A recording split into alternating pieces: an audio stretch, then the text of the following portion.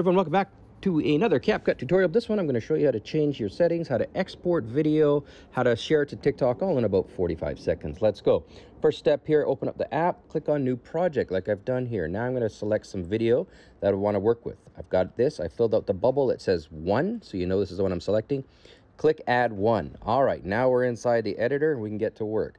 The first thing here, to change your settings, so your export settings, click on this 1080p up at the top right there, and you'll see here you can select the resolution, frame rate, and you can even select Smart HDR.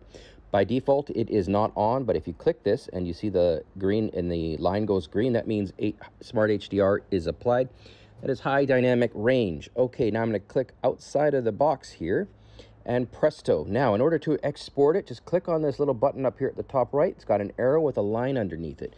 Now it's going to say exporting, and it's going to slowly get this ready. It's only a 7-second clip, so it'll take just a few more seconds. And once you've done that, you're almost ready to go. Now you get a few options. You can share it to various social medias, or in this case, you just click share to TikTok.